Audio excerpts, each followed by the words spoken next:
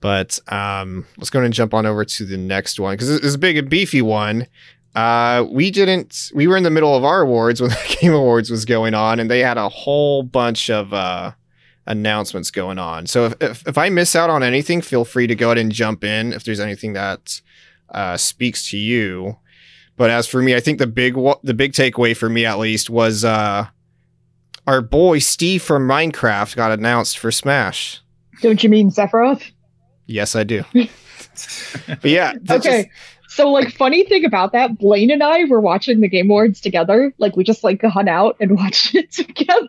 And our fucking reaction to Sephiroth was the best. Like, both of us lost it.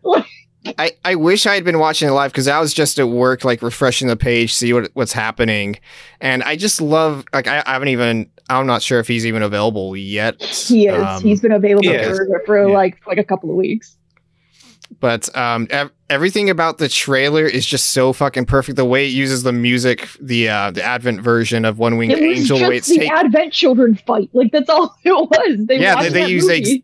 They use exact visual cues from it, remade it. He stabbed Mario through the fucking heart. Mario's it's just his fucking overall sleeve. Mario's dead. Luigi must put his corpse back together. Isn't Luigi already dead though? Like, didn't they've killed Mario and Luigi in like every trailer they've made for Smash Brothers since like the DLC started. And yet Kirby stands alone. Wait, what? Wasn't it the Castlevania one where Luigi just gets fucking murked by death? Yes. Yep. Yeah. Yes. Damn. And Steve left Mario to get blown up by creepers. And then Ridley stabbed Mario through the heart, like directly. Like there was I forgot about that. Through his overalls. He was fucking killed. Like trailers are getting fucking morbid. He'll just wake up in like 2 hours. He'll be fine. Yeah, it's a couple one-ups. I can only imagine the look on fucking Nitro's face if he saw this shit live. He'd be freaking the fuck out. So then does the release of Sephiroth mean that that's the end of Volume 2 of Fighters? Or no, I think there's two more. Yeah, I believe there's three more. Oh, okay. Three more. Okay. Oh, man. There's six in the second half. I can't keep up. I lost track. So I was like, yeah, I know. I mean, I don't care. This is just fulfilling games. Yeah. This is just fulfilling my childhood fantasy of seeing my two favorite characters, Sephiroth and Steve, going at it in Mortal Kombat. It's a dream come true. There's a trailer for a new Perfect Dark game, which people were incredibly excited for. I was stoked. Yeah. So I remember playing Perfect Dark for the N64 with my cousins, and then when my cousin got an Xbox 360 and he played Perfect Dark Zero, I was just so enthralled with watching him. And so when they announced that, I was like, dude, I'm ready. Let's be a super spy. I'm ready. Like it was, to me, I played the original Perfect Dark when it came out on the Xbox Live Arcade like fucking forever ago. That was how I played it. And I still loved it. And like, even though it was just like a concept, the fact that Microsoft hasn't forgotten about that franchise is still really cool. And I would like to see what the Xbox Series X can do with the Earth overtaking everything again. I would love to see how that can work in like real time. I thought that was. I'm glad they're actually.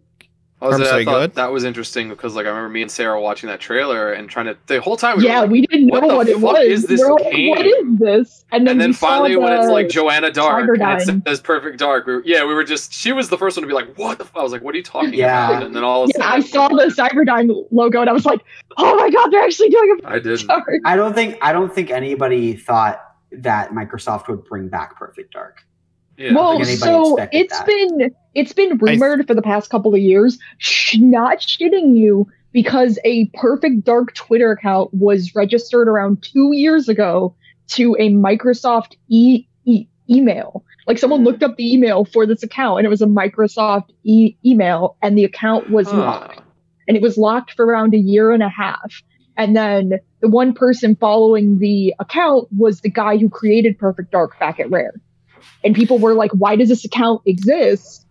and it stayed locked for about a year and a half. Then it unlocked. It had no tweets. And that's when people started wondering, what if Microsoft's new studio is working on a Perfect Dark?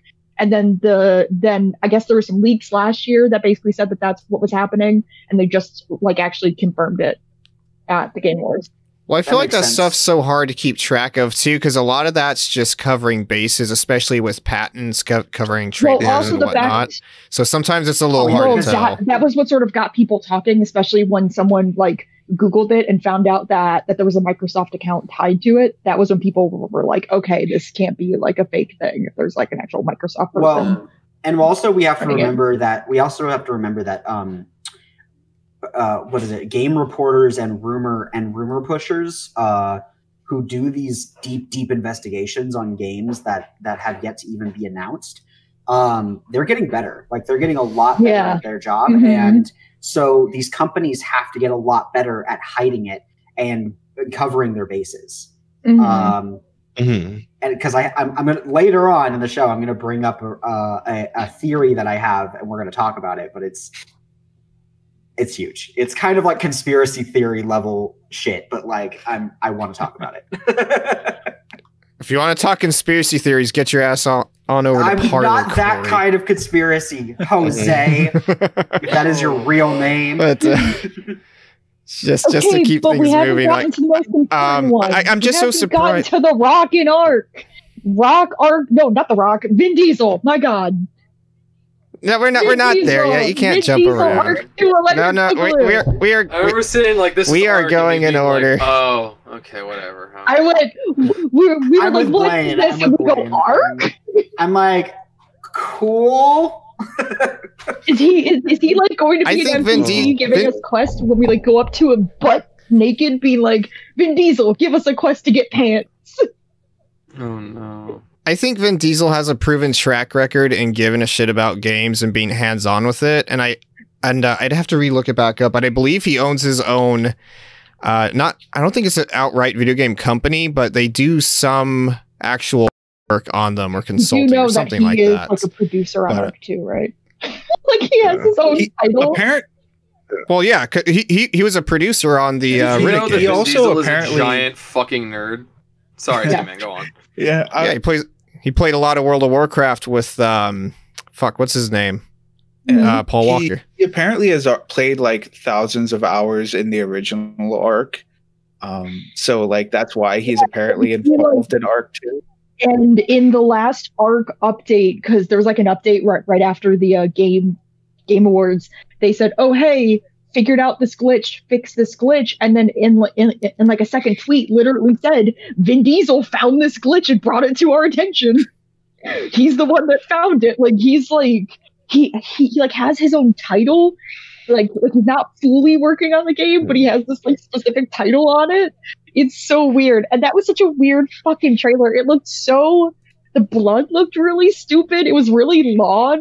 And Blaine and I were just like, what the fuck is this? Is this like you want to know? Plus, you want to know my first instinct when I saw that trailer before I saw the Ark logo? I was like, Dino Crisis? Because I thought it was going to be a Turok remake. Yes. Mm-hmm. Oh, I didn't think of that, but that makes more sense than whatever I thought. I was like, oh, it's Turok, and Vin Diesel's going to be Turok. That makes sense. Like, I guess. Like, I'm kind of glad it wasn't that because we don't need a non-native person being Turok. Yeah. Also,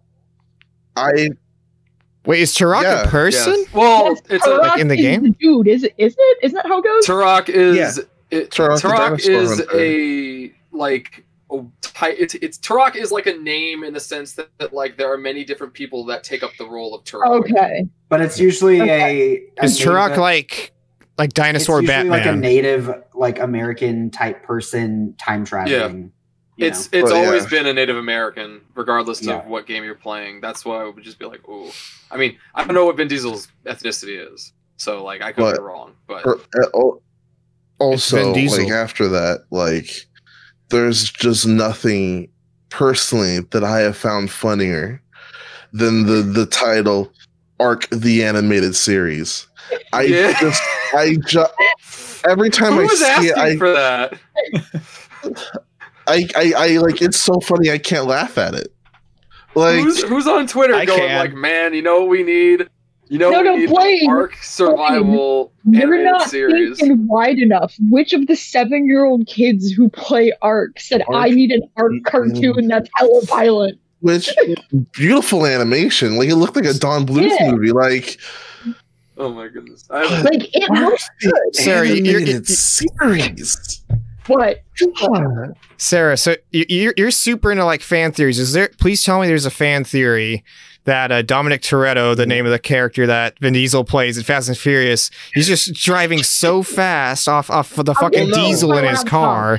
You know, because fuel is made from it's fossil fuels, so that means it's dinosaurs. He's just going so fast, he time travels back. I said it was Fast and Furious Zero, the first family. Yeah.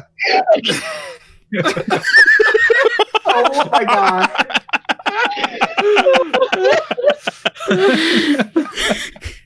That's Jesus Christ. That's the second dumbest theory I've ever heard, because the dumbest theory is my theory that I've held on to, that the Crossfire X single player campaign is the Crossfire X single player campaign being worked on by Remedy is just a fucking facade, and it's actually going to be a new Max Payne game, but it's not Max Payne, it's Alex Casey.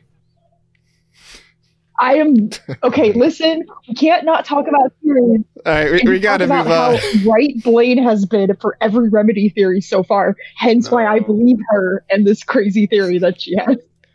Blaine is a prophet of our generation. I predicted Alex Casey being a real human in the Control universe. So.